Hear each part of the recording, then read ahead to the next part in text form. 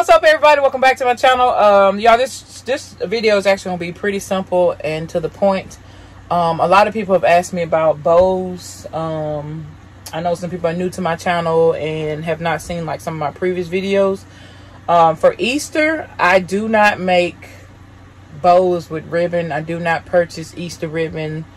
I don't care if it's on clearance. I still don't purchase it because the kids don't care about the bows. And I found a better way to make bows to the baskets, whether it be for the boys, I have black, blue, red, green. For the girls, I have purple, pink, multicolored, green, you know, depending on the basket or whatever, light blue. I get all those colors, and I just stock up on them when they come out, and then I just save them for the next year and the next year and the next year. So that box, I know you think it's potato chips in there. It's not. It's these. That was the only box I had on hand last year because I had to run to Walmart and I couldn't make it to Sam's. I had to run to Walmart and get a 50 box of chips because I was running out as the baskets was being made. So I just decided to put those in there. But yeah, this is what I use. For the large baskets, I usually do, actually for all of them, I usually do like maybe 3 pieces per basket. But for the larger baskets, I usually like a longer piece, because what you want to happen is you want the bow to stand out, to make the basket, you know, enhance the basket. That's what bows are there for. And for the smaller baskets, I'll use like shorter pieces, but I still use the same concept pretty much. And so yeah, I'm gonna show y'all what the concept is. It's really easy and simple. And also these came from Walmart. Somebody asked me about these too. They were like $2 and some change for 100. Yeah, for 100. I had to look at the packs up there because they got the thing on it. But yeah, these were $2 and change for 100 in the little craft section. And I always go with these for Easter. I don't really use pipe cleaners a lot on bows. Most time I use string, but like for Easter, I'll use the pipe cleaners because I have to stick and move. And I don't have time to be trying to tie no bows and all that stuff. So I use the pipe cleaners for Easter. And I just like the fun colors that they have because they're all like spring-like, bright, light colors that go with Easter baskets. Oh, yeah, these came from Walmart. These came from Dollar Tree. And you probably can find these at Family Dollar and even Dollar General maybe. You never know. So I'm going to bring the camera down. All right, so like I said, I don't really measure. I don't know if I said it or not. I don't know. I'm losing my mind. But anyway, I don't measure. You can. But I know for the big baskets, I want to do like kind of long. So that's about the length I'll go. Because I want to give it the ability to have a curve on each side.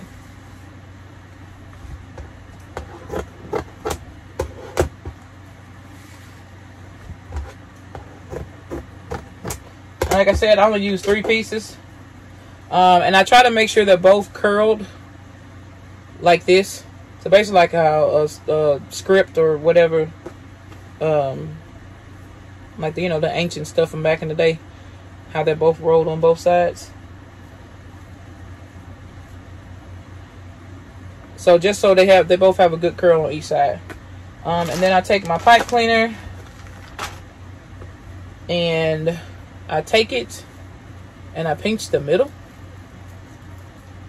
and I hold that going that way, and then I take another piece and I pinch down the middle and I'll have it going that way, and then I'll take another piece, pinch it down the middle and have it coming this way, so it kind of looks like that. And then I'll take my pipe cleaner, come around the pinches, and then you just want to tighten it up. And so when you put this on a basket, it's going to look like that, which is a cute little bow. I mean, it's not your average bow, but it makes, you know, that's pretty cute. So basically this is how they turn out.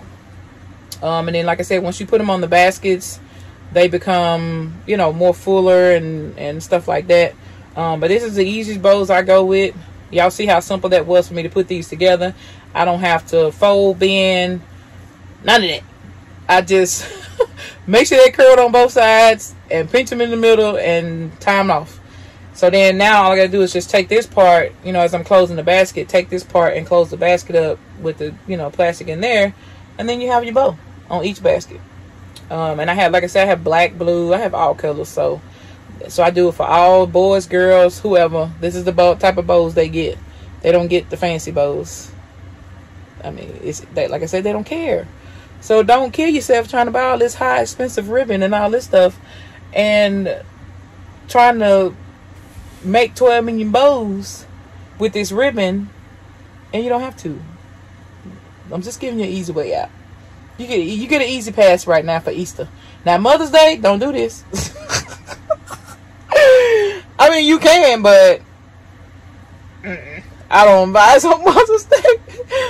But you can for Easter. It's okay. Parents will still buy the basket, even though it's got this type of bow on it. You don't have to have that expensive Easter ribbon. So I hope this helped.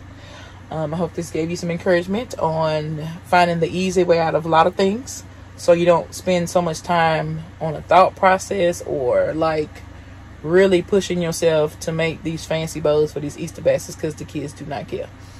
Thank y'all so much for watching, and y'all don't forget to hit the like button so people can see my videos. You know what I'm saying? Like, it's okay to hit the like button. It's free. It's totally free.